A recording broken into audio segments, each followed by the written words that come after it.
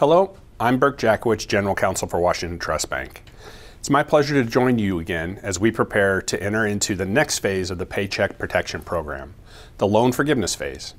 A few days ago, the SBA released the PPP loan forgiveness form. Jason Tellinghusen, our Director of Financial Reporting, has prepared 3 videos for you that provide examples on how to calculate the PPP loan forgiveness amounts based on the current loan forgiveness application form.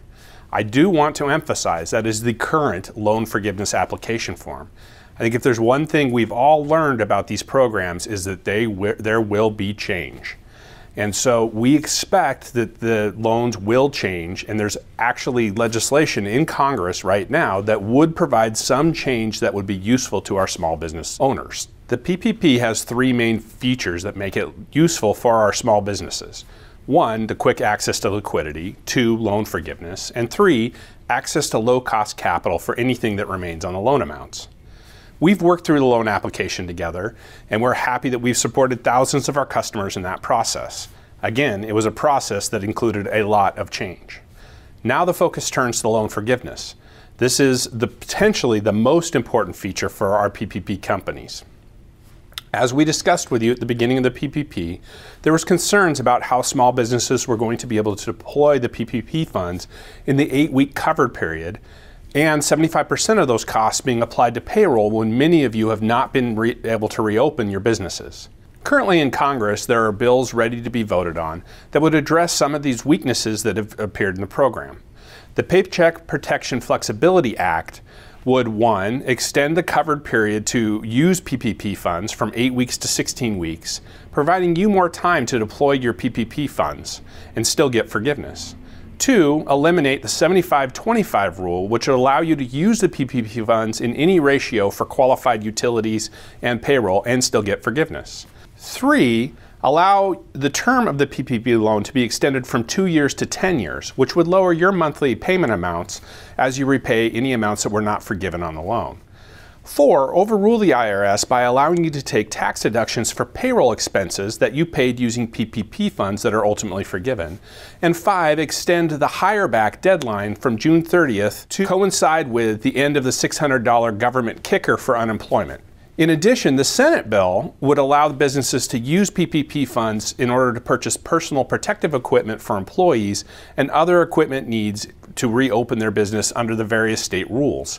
These seem to be reasonable changes and meet the needs of our businesses as the situation around COVID closings continues to evolve and has different impacts depending on the state and even the city where you live and work.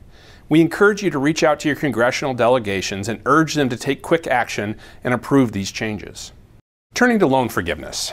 Last week, the SBA issued the borrower loan forgiveness application. We provided a link of that application on our website at watrust.com. It's 11 pages long and most of that is instruction. As we predicted, it will be complicated. As you work through the forgiveness applications, there's a few things that I want to highlight. First, the SBA is not currently accepting any loan forgiveness applications, and therefore neither is the bank. We're waiting for additional instructions regarding how we are going to submit the materials to the SBA for your loan forgiveness. Once we have that information, we can finalize our process and start to take your applications.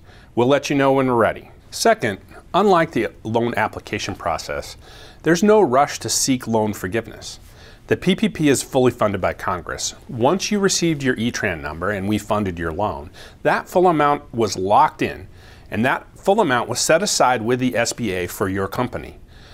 There are no payments on your loan for 6 months, and we advise you to continue to deploy your funds as allowed under the program for payroll and utility expenses. Keep great records on how you're spending the money, and if you haven't been able to hire back your employees, make a plan on how you're going to accomplish that by June 30th. Third, be ready for change. One thing that's been consistent about the PPP is that it's going to evolve.